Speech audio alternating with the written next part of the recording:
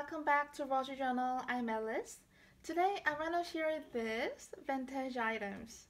I recently went to a flea market in Villeurbanne and I got some cool and beautiful vintage stuff. First, these are children's books. It is Martine series, which is famous for its beautiful illustrations. I'm not gonna say I'm collecting them, but I have several books from this series. Anyway, let's do them. This is Martine celebrates her birthday. The cover is in pretty bad shape, but the illustrations are amazing. This would make a wonderful birthday gift or birthday memory book if I make an altered book with it. I've been wanting to make altered books with Martine series for a long time, but they are so beautiful and copies from 50s and 60s like this are hard to find. So I'm still I want to, but I'm scared to say this. I really hope I can get out of this stage really soon and make some altered books with Martine series. And this is Martine to the Mountain. Look at this, it is so lovely. And I really like that there's always her puppy next to her, so adorable. And I got more children's books. These are little golden books in French. I was thinking that they didn't publish little golden books in France because I've been going to flea markets and garage sales for years and I had never seen them. But in this flea market, I found them. I was so happy because they are so cute. The size is handy and the illustrations are nostalgic. And this is Little Golden Book too, but the cover is paperback. So if I'm gonna make an altered book with this, it would be quite different with other altered books that I'm planning to make. This is a catalog of roses. It has beautiful photos of roses. It is from 1957.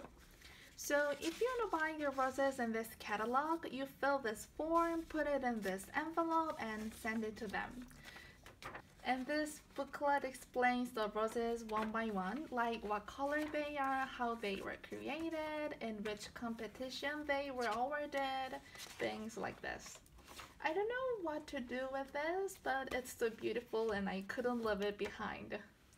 Should I make a rose journal with this? I don't know. And the next, I got some vintage doilies and handkerchiefs. They have embroideries, they are set, and it has pink flowers and white subtle embroidery on the corner. I love it. These two, they don't have embroidery, but the printed florals are so beautiful and vintage, so I got them as well. I got a dictionary too. This is French dictionary from Lyon, which is a publishing house famous for dictionaries in France. I got this because it has lots of cool illustrations along with definitions. Look at this page, how cool is that? It has lots of pages. I don't think I can use this all in my life.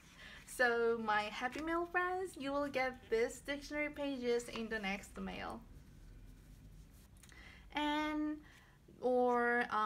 Actually, I'm looking for vintage book pages in other languages.